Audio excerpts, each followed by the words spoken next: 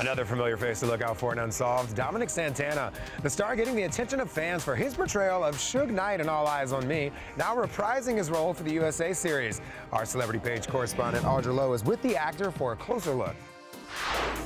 Ladies and gentlemen, I'm here with Dominic Santana. Tell us about the show. It's called Unsolved. We're talking about the murders of Tupac and Biggie, right? Right. It's a really phenomenal show that is telling you the story of the investigation of the murders of Biggie and Tupac from the investigators and detectives' perspective. And you play Suge Knight so well.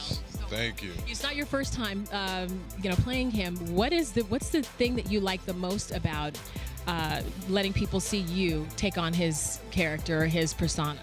Suge is a very complex person. Your boy Biggie, watch your back. It's time to go to war with Bad Boy.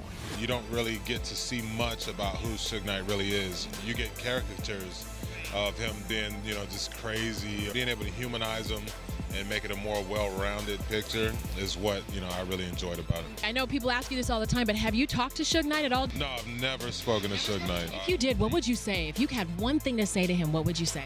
That's a really good question. That's something I've never even thought about. Have some time. He's locked up. We've seen you in One Tree Hill and so many other shows as well, too. This guy portrays Suge Knight like nobody else. Excited to see you. Congratulations, Thank you. I appreciate you guys.